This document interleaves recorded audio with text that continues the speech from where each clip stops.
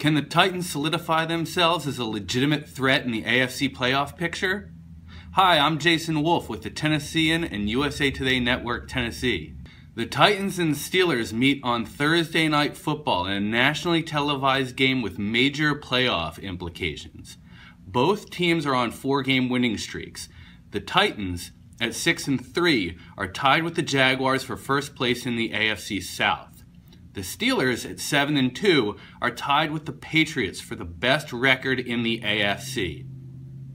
Tennessee's defense will likely have trouble against the Steelers' offense that features Antonio Brown, who leads the NFL in receiving yards, Le'Veon Bell, who leads the NFL in rushing yards, and two-time Super Bowl winning quarterback Ben Roethlisberger. The Steelers also feature a young vertical threat in rookie wide receiver Juju Smith-Schuster, who has 5 receiving touchdowns already this season, including one that went 97 yards.